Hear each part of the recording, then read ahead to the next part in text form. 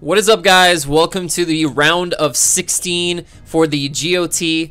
This time we are taking on Redithin. We have been getting quite close to. He's become a very good friend over the past couple of weeks.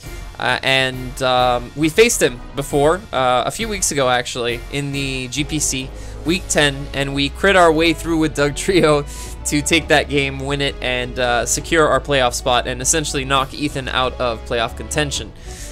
So now we have quite the matchup on our hands. Ethan, you see his 6 mons there, Jirachi, Mega Pidgeot, Haxorus, Magneton. We have Piloswine and Keldeo. Keldeo being the biggest threat to me. He also had a Whimsicott in the back, which I was pretty sure was going to come, but instead he brought Magneton, which kind of surprised me. But anyway, so this is the matchup. We are bringing Zoroark, Megaladios, Heatran, Feraligatr, Roserade, and Golurk. So Golurk is our Stealth Rocker. We also have a backup Stealth Rocker in Heatran. It's Choice Scarf. So is Zoroark. We have a max, well, not max SpDef, but very SpDef invested Megaladios to take on the Keldeo in case it's Icy Wind, and as well as being able to take on the Mega Pidgeot, the Magneton, stuff like that, a special Jirachi if ever that was a thing. And then we have Sash, Roserade. Scarf was also an option, but Sash seemed like the better thing to bring in this case. But anyway, our Megaladios has Ice Beam and Shadow Ball with Defog and Roost, or Recover rather. And we have Magnastorm and Flamethrower on Heatran because Heatran had the best matchup, honestly, against his entire team. Being able to trap things in with Magnastorm, guaranteeing that they wouldn't switch out, was a great asset. But we haven't hit any Magmastorms yet this tournament up until here, so I was kind of banking on the fact that some would hit at this point. So basically what I'm going to do is I'm going to lead off with Roserade. It has a great matchup against the majority of his team, except for the Mega Pidgeot, which I didn't think he would lead, but as you guys will see, Roserade is staring down a Mega Pidgeot right here, so we're going to be forced out into our Megaladios. I'm just going to slow this down a little bit. We are only going to take 38% from that Hurricane, so I'm going to be able to recover it off after he goes for a U-turn. We do have some defense investment as well, so we're able to take that quite nicely, as he's going to go out into Jirachi. I'm going to get all my health back, and I'm expecting him to either U-turn or Iron Head. I want to Scout, so he's going to go for the U-turn. I'm going to throw off a Shadow Ball, as he's going to go out into Magneton. I don't have a lot of speed on this Latios, so I want to see... I have no speed, actually, no investment, so I want to see if his Magneton is faster, so I just click Recover here. And he's going to go back out into Jirachi. Now, I know he's not going to... he's going to go out into Pidgeot this time. And I'm thinking he's going to go out into Jirachi here, so I'm actually going to fire off a Shadow Ball. That is not what he does. Instead, he stays in. Now he's going to U-turn out, as expected. I'm going to go for the Recover because I don't want to be too low. Again, I want to keep this thing at pretty high health. And he's going to go right out into Jirachi. I know he's not going to U-turn this time, so I'm actually going to pull out a switch into Golurk, which works out perfectly as he goes for a Thunder Wave, so that's very nice. And now I'm going to get up my Stealth Rocks as he's going to U-turn out into the biggest threat to me, which is Keldeo, which my only switch in is Megaladios, of course. And we are going to pull that switch right here, as he's actually going to pull a very nice double out into his Piloswine. Now, Piloswine, big threat. I can't really switch out on it because it pretty much kills everything on my team. I'm going to go for the Ice Beam, not realizing the Shadow Ball was a harder hit thanks to Thick Fat. I'm going to go for the Shadow Ball here. We're going to get a SpDef drop, and he's going to go for an Earthquake, predicting me to switch out, which was a good play. Now, here, here's the thing.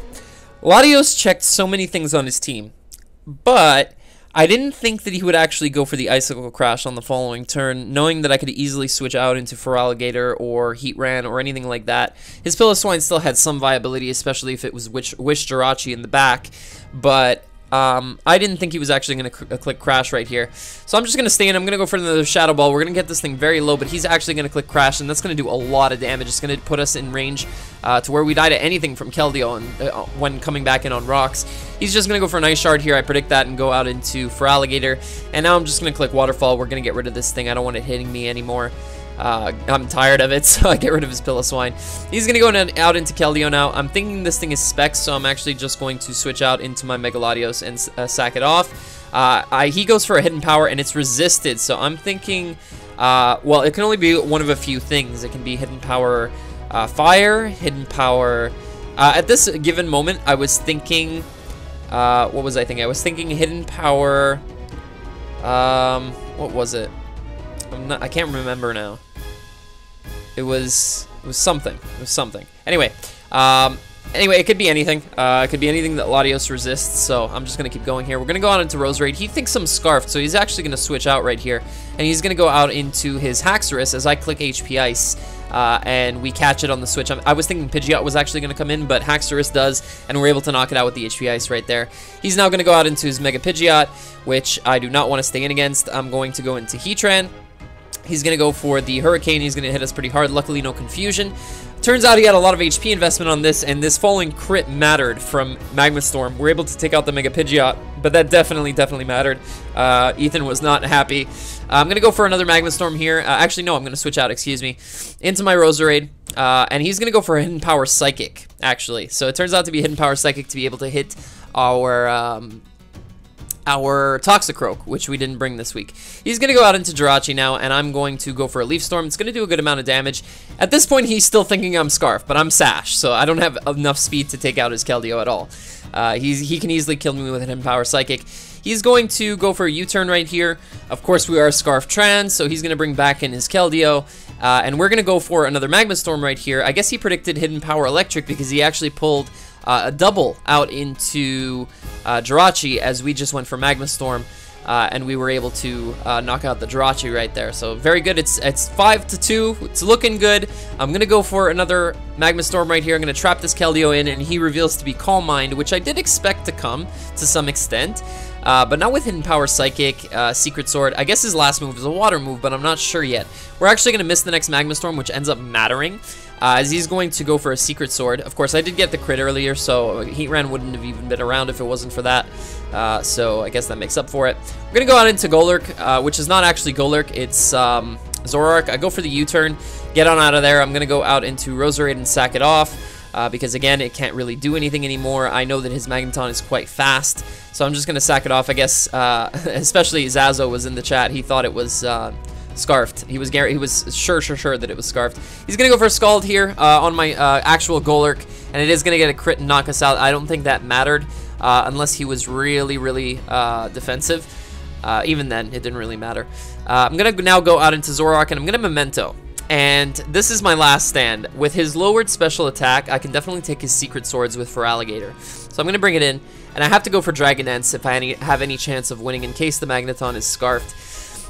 But right here, guys, let me just explain something really quickly. Before this draft started, I had a draft plan. Heatran and Megalodios were my first two picks. My third pick was Vaporeon. Mence, you're going to know where this is going. Vaporeon was a Pokemon that I wanted for a couple of reasons. One, it was a bulky water that also had water absorb, so it can switch into Scald, something that Megalodios and Heatran don't necessarily want to do. I also wanted Zoroark on my team, so I needed a good water check. Feraligatr is not a good water check because it can get burned, and it's a physical attacker. So that's why I wanted Vaporeon. But the other reason was because I saw Mence do something once, and I really wanted to try it out. Now, I knew there was a very good possibility that I would never, ever go up against a Keldeo in the tournament. But it turns out that I got matched up with the one person that has Keldeo. And if I got Vaporeon, this game would have been a lot easier because Keldeo would not have been able to set up in front of me. Because Vaporeon gets a move known as Synchro Noise. It's a Psychic type move with base 120 power. But it only hits a Pokemon with the same typing as you. In any and all other scenarios, for almost any Psychic type, it is completely useless. But in that specific matchup, Vaporeon versus Keldeo, Vaporeon is a lure for Keldeo to set up on it with Calm Mind. And Synchro Noise blows it back. So, unfortunately, we got stuck with Feraligatr because Vaporeon was sniped from us, but I'm going to go for the Dragon Dance here as he goes for Secret Sword. Now, I see how much that does. It does 25%. I need 2 min-roll or 2 mid-roll Waterfalls on no investment in HP Keldeo from Waterfall to be able to knock it out. So I'm just going to go for the Waterfall, and it turns out he has a lot of HP on this thing because that does 31%. Min-roll on no investment is 40. And I'm Sheer Force. I cannot flinch this thing. There's no chance. We're going to go for Waterfall. And fortunately for Ethan and unfortunately for us, we are not making it through to the round of 8 or the quarterfinals. Ethan will be moving on, and I will try to cover a few of the matches from here on out. If I can, I'll try to get in on them live, maybe with other people in a call or something like that, if we get a chance to. So, yeah, I'll always be on Discord and whatnot, and I'll try to cover the rest of the matches live and maybe post them and upload them for you guys. But that's going to be the end of our run. I was knocked out about at the round that I thought I would be. A lot of really good players in this tournament, including Ethan himself. He's a fantastic player. He didn't have a very good run in the GPC, but I know what he can do. He's very, very good. And yeah, we're now 1-1 against each other. If it's not for hacks, I usually don't win. So, again, if this Keldeo would have taken the extra Magma Storm earlier, I think we had a shot, because it would have been at 20%. It would have been about 18% lower than it is right now, and without the leftovers recovery, I might have been able to do something a little bit different with my Zoroark, maybe Memento earlier and set up with Feraligatr. But anyway, no point in looking back at it now. Our Montreal Habsols are unfortunately knocked out of the GOT, our own tournament. But that's kind of what I wanted to happen, to be perfectly honest with you guys. Like I said, I prepped and I tried as hard as I could, but I ultimately didn't want to end up winning this whole thing. And it's nice to be able to sit back and watch other people duke it out from here on out, and it's going to be really cool.